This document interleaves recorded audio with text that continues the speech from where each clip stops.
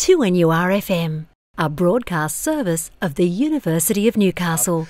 John O'Connor, welcome to the studio this morning. Thank you very much, Tom. I saw a very interesting article and the headline just reached out and grabbed me, and I'm not in your line of work. I'm just merely a humble radio announcer, but physicists have calculated that we're probably, in inverted commas, not the only advanced civilization ever in the universe. And I just thought, duh, it just seemed to be the case. It's always a challenging concept. And in fact, we talked about this on the segment a few months ago called the Drake equation. And this is a variation on that, because the Drake equation was intended to work out how many civilizations are there out there right now, somewhere in the universe.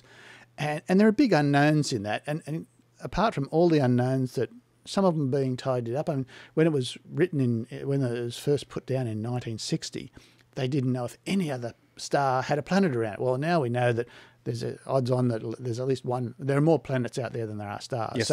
So that's one thing that's been pegged down. But the goal of that was to work out the number of alien civilizations out there who we could either hear from or contact. And that's what the search for extraterrestrials were all about. Because if there's no one out there, you wouldn't be sitting here listening for them. No, it'd be a wasted exercise, wouldn't it? Too right it would be. But the problem is, one of the big unknowns was, how long does a civilization last? I mean, do civilizations wipe themselves out once they get to a certain point? And how long are they in a period where they communicate? Now, we've been civilization for humanity is arguably about 10,000 years, but only for about 100 years have we been broadcasting signals that could be detected elsewhere in the universe. And if the Cold War ended up with us being showered with nuclear weapons, after 100 years, we'd pretty well wiped out our technology and probably our race. So is that true of other civilizations? So that was a really big unknown. 100 years, 10,000 years, million years, what's the answer? So rather than get tied up with that, in other words, how many races are there out there now, they came from the other way and worked out what's the probability that at no time in the past has another civilization ever existed. In other words, we're the first, we're the only. Is that just human arrogance, though? Well, you're working out the probability. I mean, if the probability is really high that we're the only one, then yeah, we can be arrogant. Okay. But so they worked out the probability there had been no other civilization anywhere in the 13.5 billion years of the history of the universe. And so the answer they came up with, and this is reported in a journal called Astrobiology.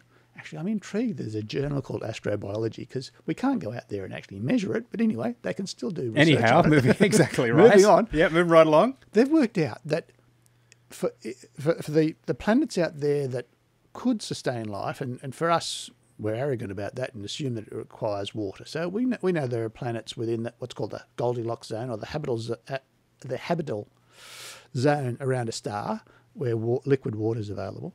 There are a certain number out there, and there have been more. They've worked out that to have a habitable planet and not have life, the chance of that is 1 in 10 billion trillion. In other words, the fact that there hasn't been another intelligent life, intelligent civilization, is effectively one chance in 10 to the 22. That's 1 and 22 zeros out. It's large numbers. It's incredibly improbable that there hasn't been life before. As a physicist, what do you think? Do you think we've been visited? And what do you think is out there in that situation? Like we were talking before we came on air, and whether it's popular science fiction, one of two things either happens. If you're a fan of Stargate, the aliens 9 times out of 10 are white, English-speaking race, or they're grey with a light bulb head. It's nothing in between. Yes, actually, there was an interesting article I read recently. It said, from Star Trek, you learn that it doesn't matter where the population comes from, humans can copulate with them. That's from Star Trek. But anyway, fantastic. That's a scary one. It is, isn't it? Yes. But there are some. What are the chances they're human? The same thing applies to our planet here. What are the chances that we are human here? Because we've had about 5 or 6 mass extinctions on this planet. And each time we have a mass extinction, whatever's the biggest and best population at the time usually gets wiped out, and some other little group life form comes up. So for a long time, this planet was populated by dinosaurs. So if if the big meteorite hadn't turned up, and if life was still going on as per or the climate, then the most intelligent life on the planet would be dinosaurs, and maybe they'd be intelligent dinosaurs that would be doing the sorts of things we're doing. So I don't believe they're like us.